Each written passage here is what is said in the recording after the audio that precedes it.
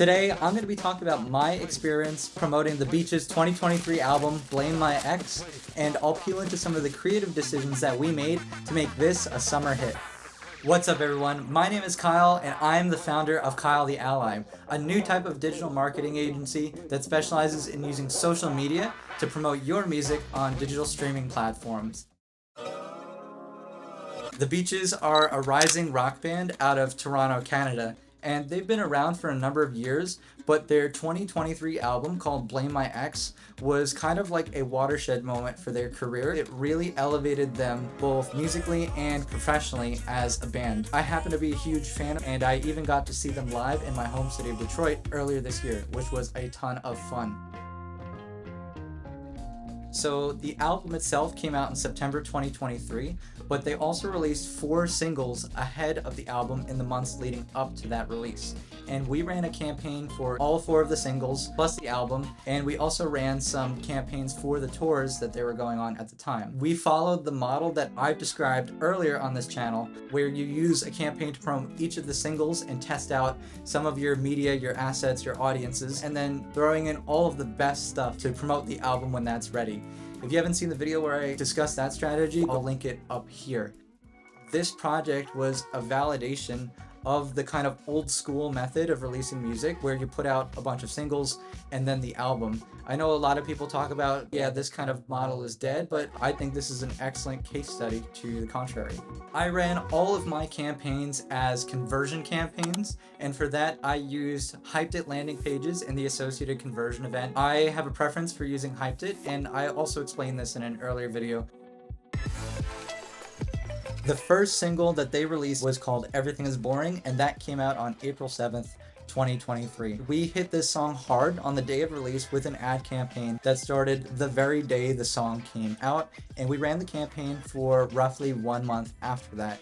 You could see the spread of audiences that we tried for this song, and among all of the audiences we tried, this particular song performed best among fans of Lorde and Taylor Swift, getting the best cost per result and the best number of results. And it was also pretty hot with fans of indie rock just in general as a genre. We tried some other non-music lifestyle interests, like you can see there's an ad set targeting fans of surfing, snowboarding, and skateboarding, was something else that we tried with some success. Generally, we started out with a baseline list of countries that was pretty wide geographically, and later we refined the targeting to include some high payout countries, and that was a direction from the band's management. The campaign average of 20 cents per conversion Canadian is roughly equivalent to 15 cents per conversion US in Bald Eagle currency. We also tried a big selection of videos, and by far the most successful video that we tried was this viral TikTok clip, literally just a video that they had posted on TikTok ahead of the song release and went viral on its own with no paid advertising put behind it whatsoever.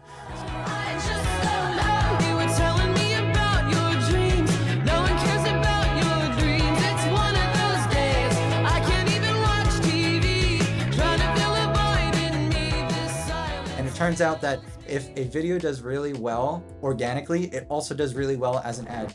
Who would have thought? And it just goes to show that there's no magic behind what we do with the marketing. If people like your media, they'll like it whether it's organic, whether it's a paid ad. I think this really affirms that point. The second best video that we did, this was kind of a distant second place, was this Sky 2 clip.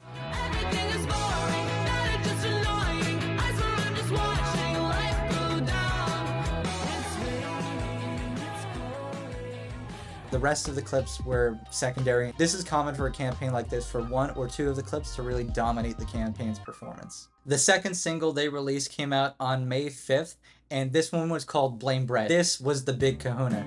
This is the song that really turned into a big hit for them. We ran the ads starting on the day of release for this song for roughly a month and a half. The best performing audiences from last time I recycled and pulled into this campaign, and then mixed in a couple of new ideas to kind of keep things fresh and explore some more opportunities to get maybe an even better audience. And in this case, the song performed the best among fans of The Strokes, Tears for Fears, Arctic Monkeys, as well as just fans of indie rock and fans of the 1975 and Harry Styles. We used a similar strategy of starting with a wide set of geographies and then later adding this like high payout group of geographies as well. And the campaign average was 19 cents Canadian per conversion, which is about 14 cents US. There was one video that really carried the performance, and that was from their music video, just a clip that I pulled simply from the intro. So this music vid one by far got the most results for them and got a really killer cost per conversion.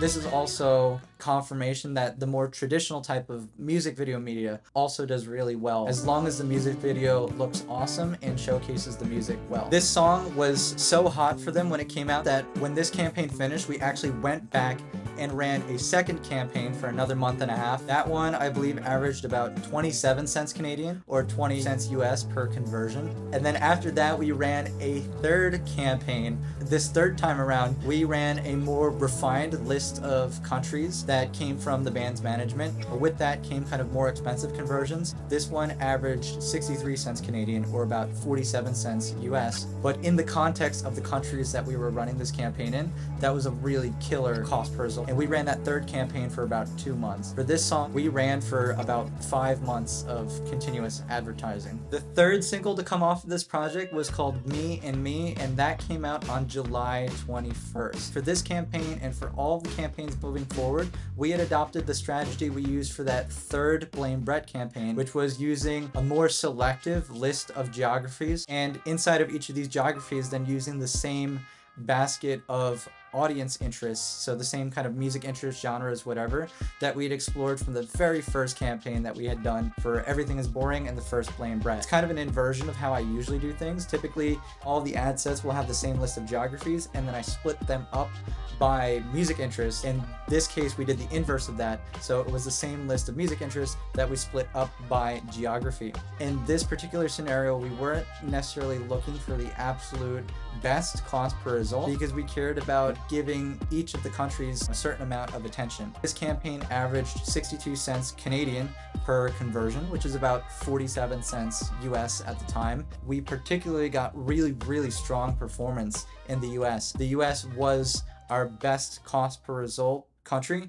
and the one that we got the most results from. And so that kind of stood in the face of the general wisdom that the US is the most expensive country to advertise in. Yes, that is generally true, but if you've got a really awesome song, a really good video, you can really succeed anywhere. Of the videos that we tried, we had a couple of clips that I had edited from their lyric video, but it turns out this TikTok style of video is what did really well for them. This TikTok one video actually got by far the most results for us, and relative to the results, the cheapest cost per conversion.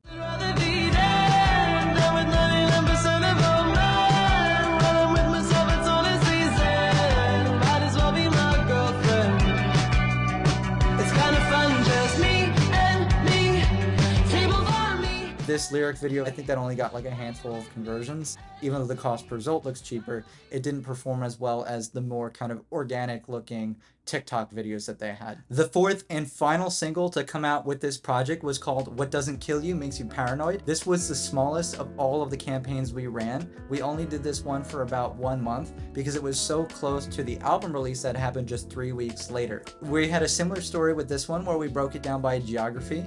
Campaign average was 47 cents per conversion Canadian, which at the time was roughly 35 cents per US directly converted. In particular, we saw the US was the best performing market for this song as well, averaging 36 cents per conversion Canadian, or about 27 cents US. Not to pat us on the back too hard, but guys, when you're promoting to a US only audience, it does not get much better than this. The best performing video actually came from the music video again, and it was the music video 3 that got us by far the most results and a good cost per conversion.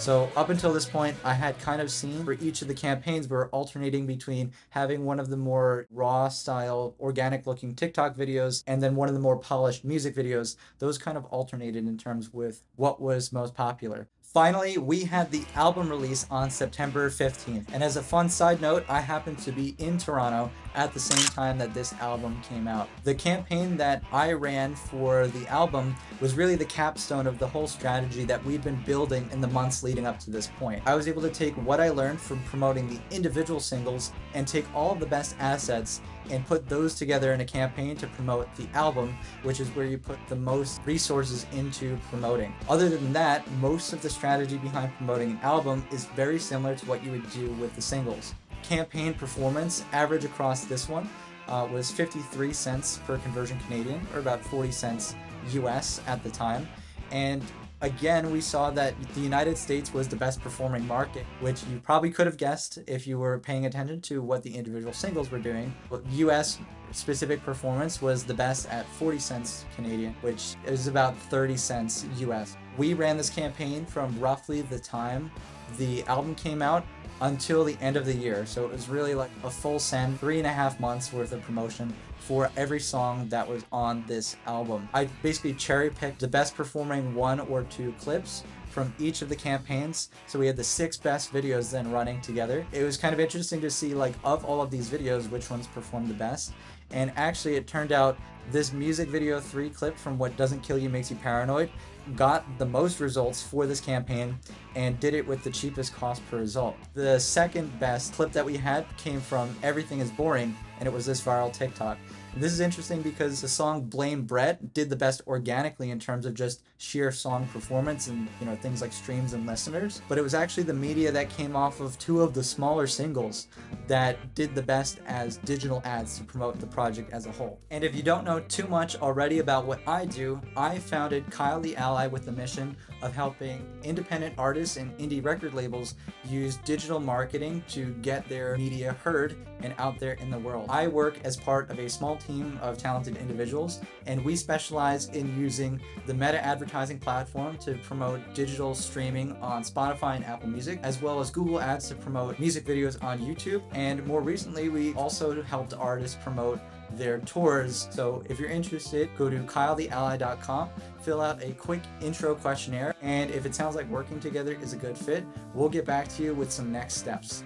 I'm going to quickly throw up a summary page of all of the performance metrics we've talked about if you're interested in comparing how the campaigns performed. I also want to talk you through some lessons learned from promoting a big project like this. This project was successful first and foremost because the Beaches make really awesome music and they're super talented. I think that goes without saying. But if I was to credit a second thing to the success of the marketing that we did, it is that they had a really deep library of video content to use to create ad creatives, and with that they had a combination of the more traditional, more professional music video, but they also had more of the TikTok style video, usually shot in vertical. This project in particular showed me just how powerful that TikTok style of video has become in the last 1.5 years of doing the digital marketing. The glowing message is that you don't always need a super high dollar professional music video. As long as you understand your audience and you create the type of video that will be appealing to that kind of audience, you can have a super successful campaign in spite of not having a huge video budget. Related to that point, you can still have awesome performance even in traditionally expensive countries to advertise in if you've got a great ad and you really understand your audience. We saw time and time again throughout this project that the US was the best performing market for their music, even though traditionally the US is the most expensive country to advertise in. If you've made it this far in the video, I'd like to invite you to subscribe to my channel, where I'll be sharing more of what I've learned as a professional music marketer. You're not going to want to miss the episodes that I've got coming up soon. Thank you so much for watching, and I hope to see you guys in the next video.